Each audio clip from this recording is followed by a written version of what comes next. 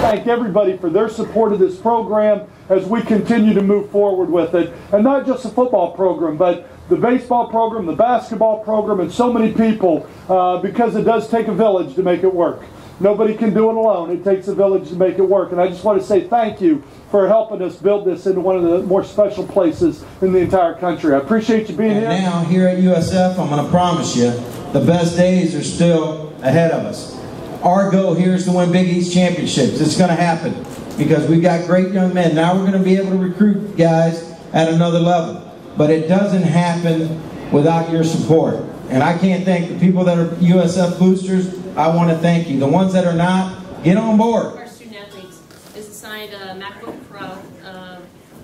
Doug Willer put together this wonderful program for us with Apple, really first in the country, to assign a MacBook Pro to our student athletes. And it's they get it for the entire semester, and we're able to use that programming when they travel, and we're wireless in here, so they were able to even print to the computer lab, and all kinds of wonderful features there that we use. So excited to be here. When I met with Vicki Mitchell and talked about the elite program that y'all are building over here, from the athletic facility, walking through that a couple years ago, I was so impressed. And then when I got to come over here and see the basketball plans on what's going to happen there at the Sun Dome, and the whole program, the baseball, the softball, the football training, I just felt like it'd be great to get people in Polk County to become ambassadors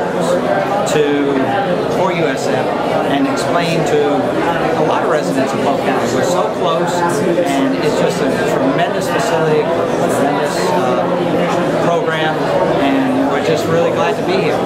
The input I'm getting from everyone, they're really excited. I mean, all the coaches have really explained a lot about what they're doing, and I just can't say enough about USF and everything you've done. One thing to the people, the donors, everybody, it would be thank you. Because without you, I probably would not have been here.